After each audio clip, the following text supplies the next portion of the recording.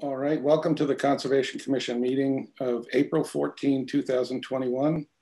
Meetings normally held at the municipal offices are being held remotely with adequate alternative means of public access and, where required, public participation provided in accordance with the Governor's March 12, 2020 order suspending certain provisions of the open meeting law. Call the meeting to order at 7:04 p.m. We have one topic. I'd like to welcome Emily Stockman and Luke. So Tim, yes. Sorry to interrupt. We actually do need to state who is present. Yeah, we'll do the present thing. Yeah. Okay. And present is Tim Hilchey. Thanks, Bill. Bill Maripisi. And Peter. Pete Law. Excellent. Thank you for the reminder, Bill. That's okay. Trying to move this along quickly. All right. Sorry about that. So since we have one meeting item, I'm just going to turn this over to Emily and Luke and Natalie to make their presentation, and then we can have questions. Great. Thank you so much, Tim. This is Emily Stockman speaking. Can everyone hear me okay? Great. Yeah. So first and foremost, I just want to thank the Commission very much for organizing a special meeting to address the modification that we're going to present to you this evening. Embarking on the construction of your own home is stressful, to say the least. And when things change out in the field and you're advised accordingly by your contractors and need to then go through conversation with regulators, it's just a little more stressful. So we are incredibly grateful to be able to speak with you gentlemen this evening. So that's my quick thank you. And now I'm going to delve into the materials. Now, I wasn't sure if I would be able to share screen. Is that possible, Alex? Okay. If you can't, I can. Alex is nodding to me, so I'm going to go ahead and share. Hopefully everyone is looking at the USGS topo map. And this is just an introduction to remind you where the property is. It's on River Road, just a little north of Pecumtuck Drive. And the perennial stream Clap Brook flows along the southerly portion of the property. We have received an order of conditions from you good folks for the construction of, or access to, I should say, a single family house, which is outside of the riverfront area, and improvements to an existing woods road. Oh, stalling on. Give me a second. Try it again.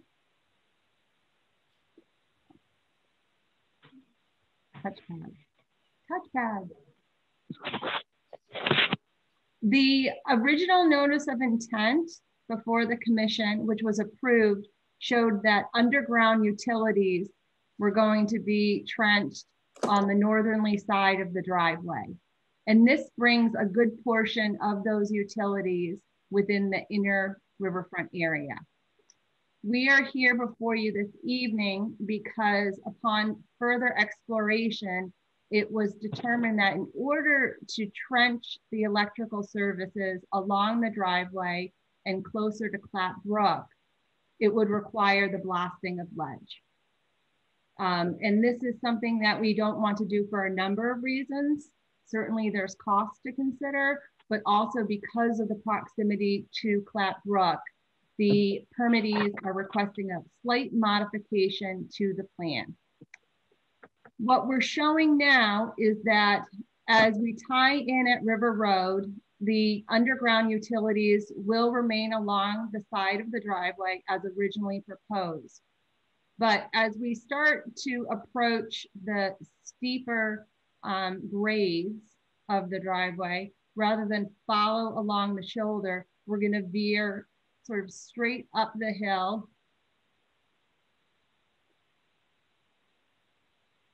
and then slightly to the north towards the existing home. I am a big fan of this modification for a number of reasons. First and foremost, it avoids blasting within the inner riverfront and closer to Clap Brook. It also greatly reduces the linear footage of utilities within the inner riverfront area. And in fact, our approximate location allows us to pull some of the utility outside of the riverfront area completely. I have to move my camera view so I can get to this. So the modification that we're asking for tonight is this red dashed line.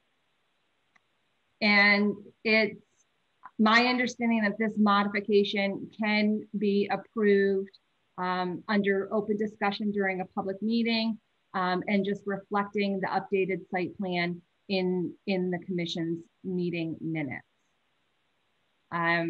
Before I take any questions, I do want to sort of call out this important note that we added to the plan. Luke has been working diligently with his contractor, and they've done numerous probes along this path. It's been walked many a time, and they're feeling fairly confident that they're going to be able to apply this new footprint without having to do any blasting for ledge. But there are two goals with this footprint. One is to avoid ledge. The other is to avoid cutting any large trees, particularly in the riverfront area. And so we are looking for a little bit of variability if in case they have to skirt around along a large tree or skirt around some discovered ledge. Can I say something first, Emily? Sure. So from what I understand from talking to the power company, the conduit has to bend. It can't take like hard right and left directions. It has to bend. So that's the reason for asking for some leeway, because the conduit can only bend so far. And if you're going to bend it up there, you have to start it down here in order to get it to bend around something that is, I've walked it literally 3 dozen times and marked it off, and I think it's about right. And we shouldn't have to cut down any big trees, but if you find a piece of ledge or whatever to avoid blasting or whatnot, we think we can stay with grade and bring fill in to stay over top of that. We have to be 30 inches above the bottom pipe. They make us put 2 pipes down there. So I think this is the best fit, and the leeway would allow us to be able to bend the pipe around said tree or said ledge potentially, and that stuff. So a lot of it is outside the 200-foot mark, and some of it's right on it, but it's again plus or minus however many feet. So anyway, sorry. No, that's excellent detail. Thank you, Luke, for sharing that. And we had discussed that, the need to make those adjustments without any sharp turns in the conduit. So I know we're trying for a quick meeting, so I think I'll pause there, Tim, and field any questions that the commission may have for me. Okay, I'll turn it over to Peter or Bill if you have. Yeah, hey Tim, it's Bill Mayer, PC. I just want to say I very much so appreciate Emily and Luke for coming on and explaining why the leeway is important. I really don't have question. Probably because they explained that. So I feel very comfortable with where things are as presented. Pete, do you have any comments?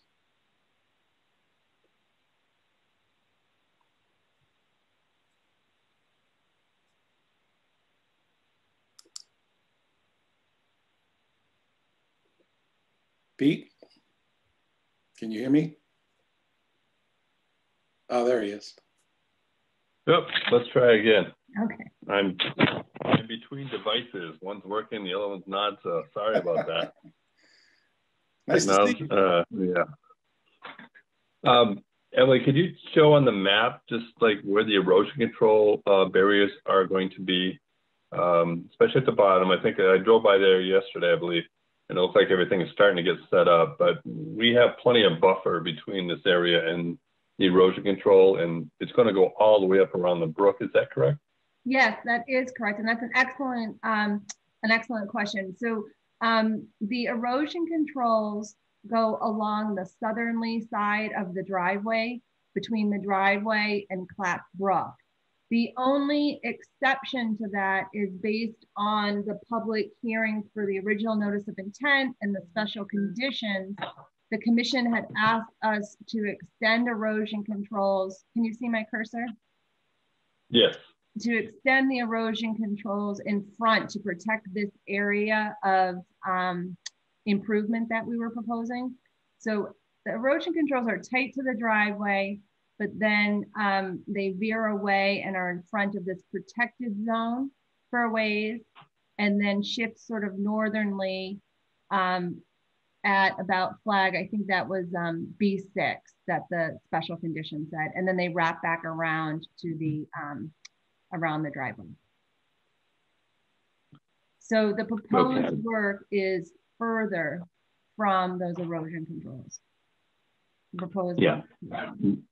Yeah, great. I just want to confirm that there'd be no changes there. And that seems fine. Thank you.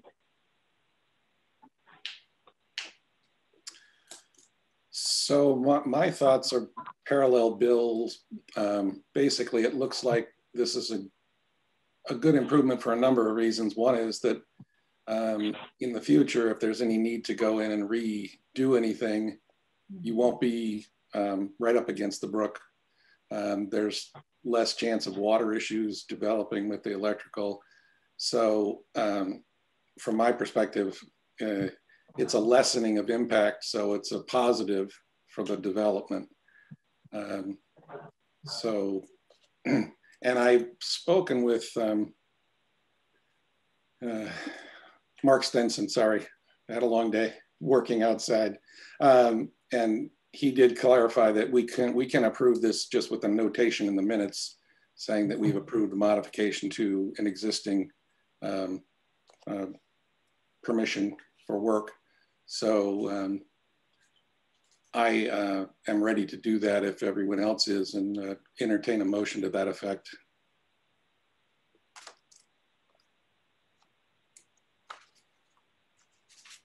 Hi, Tim. As Bill Mayer, PC, I'd like to make a motion to approve the modifications as provided to us tonight. I don't think I need to say anything else. A second. Yeah, it's Pete Law. I second that. I think you covered it, Bill. Okay. Any further discussion? Hearing none, I move the question. Tim Hilchey, aye.